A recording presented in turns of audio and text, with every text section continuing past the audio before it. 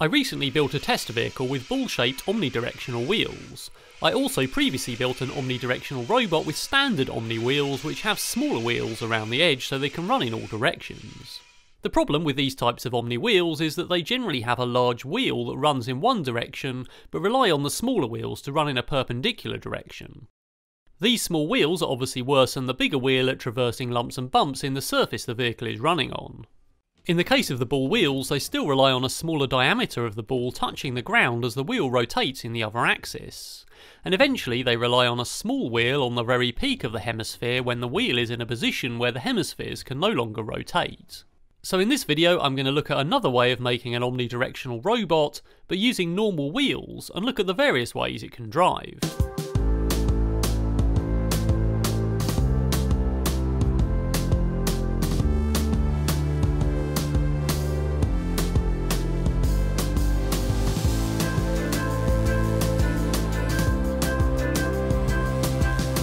Just a quick ad from my 3D printing sponsor. Thanks to Lolsbot for supporting my channel with 3D printers.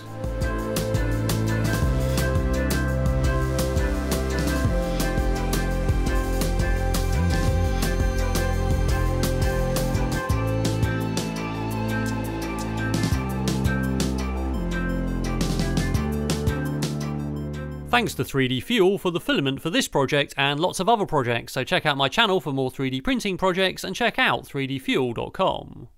So I've got one big chassis piece and I've got some mounts for the wheels. Each of those fits in a hole. I'm not using bearings on this project, so they just fit in there and are a pretty tight fit and they move quite freely. I've got a cap that fits on top and stops the other piece falling out of the bottom, and of course that acts like a keyway, so now I've got something to turn the whole thing with.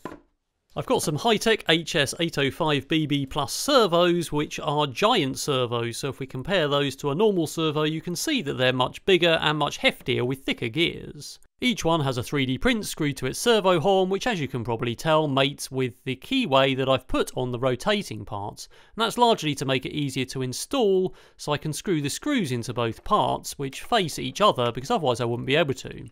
So now we can mount those with a servo bracket, and that means that I can rotate the wheel mount with those servos, and those servos move a whole 180 degrees. Thanks to Trosson Robotics for sending me these motors. These are 6-volt gearhead motors. They actually have an encoder in them, which I won't be using. I'm just going to power them, and we're going to use those for each of the 4 wheels. They came with these handy aluminium mounts, which makes them much easier to attach, so the screw holes in the bottom screwed into the print, and screws that go into the face of the motor.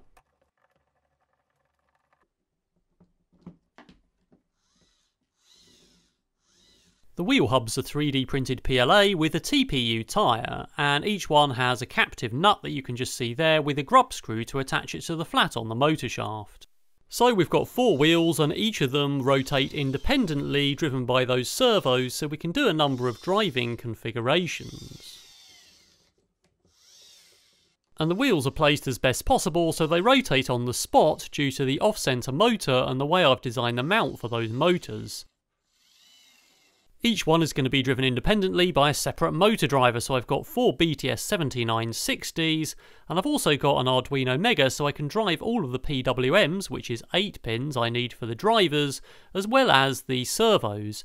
And I've got the NRF24L01 radio chip there, and as usual I'm going to be using the universal remote that I use for all my projects, which is another NRF24L01 chip and another Arduino Mega. And this started life as the OpenDog 2 remote, and before that the OpenDog 1 remote, and it's also been used in lots of projects like Sonic the Hedgehog and to control a real transformer. So it's a bit of a rat's nest, but everything is wired up, and that includes the 4 servos wired to power and the Arduino, 8 PWM pins wired between the motor driver and the Arduino for the motor drivers, as well as power to the motor drivers and the enable pins to the motor drivers. I've got a 7.4 volt LiPo on the bottom, which powers most of the motors and the servos, and a USB boost pack which powers the Arduino. To start with, I've configured some basic driving modes, which of course are forwards and backwards, but I also have the ability to rotate the wheels all to 45 degrees and spin on the spot, which gives me quite a lot of possibilities. As well as that though, I can steer all the wheels in the same direction like four-wheel steering, and therefore I can transition directly sideways, rotate on the spot and drive forward and backwards as much as I want to. So I can drive in a wiggly line, or I can rotate and drive in any direction, forwards or sideways, or any angle in between the two in both directions. Now my servos only rotate 180 degrees, but that still gives me quite a lot of possibilities.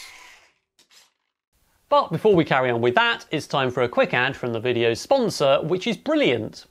Brilliant is a website and app built off the principle of active problem solving, because it takes more to learn something than just watching it. Just like me building robotic vehicles, to really learn about something you have to do it.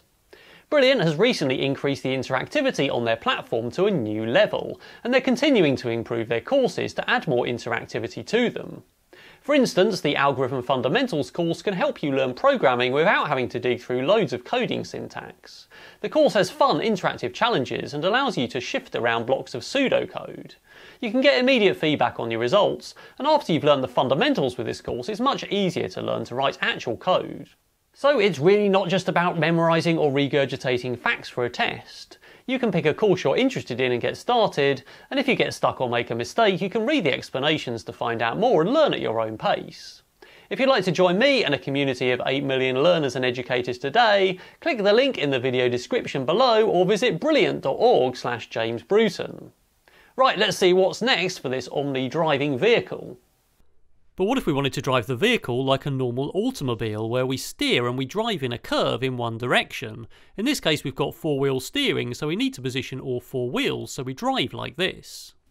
There's a concept called Ackermann steering geometry, which is a mechanical linkage used in normal automobiles, and this means that the outside wheel is at a different angle to the inside wheel because it's at a different radius from the centre of the turning circle. However, in our vehicle we don't have any mechanical linkages between the wheels. Our wheels are driven by electronics and code, and that means we need to do some maths. So I've mapped out some example angles in CAD. We've got a centre line here, and you can see that the outer wheel is at a smaller angle to the inner wheel, and that means they're all pointing at the same centre of rotation. And as we move that centre of rotation, we can see that the angles would change on all four wheels. That's pretty easy to work out though, because we've got two right angle triangles, one making up the position of the inner wheel and one making up the position of the outer wheel. We can label the straight lines as adjacent and opposite, and that's adjacent and opposite to the angles that we need to calculate. So using high school trigonometry, we can say that tan of the angle is the opposite over the adjacent. And then we can write that in code and use inverse tan to work out the angle. So I've got two bits of trigonometry in my code which work out the inside angle and the outside angle based on their positions from the centre of turning, and it then turns the radians into degrees and then turns them into servo milliseconds we can write out to the servos. Additionally, I've worked out which way I'm steering by looking at the value of the steering stick and working out which way round I need to swap around the angles so they are applied to the appropriate wheels. Now as I steer the robot, you can see that the inside wheels go to a much tighter angle than the outside wheels, and that happens dynamically as I change the angle and change the distance that I want that centre of rotation to be from the centre of the robot. And you can see that works in both directions. Now I've switched it round, so if I steer the other way it switches it around to the other set of wheels. I can still do swerve steering, which you twist the stick to activate, and in fact all of the things are mixed together because I've added the values together, so I can still swerve steer by steering and translating sideways, and then steer like an automobile at the same time using Ackermann steering. I also went to the trouble to make sure the outside wheels run faster than the inside wheels because they now have a greater distance to cover, and I did that by just using the same piece of trigonometry and scaling the motor speed as I do it.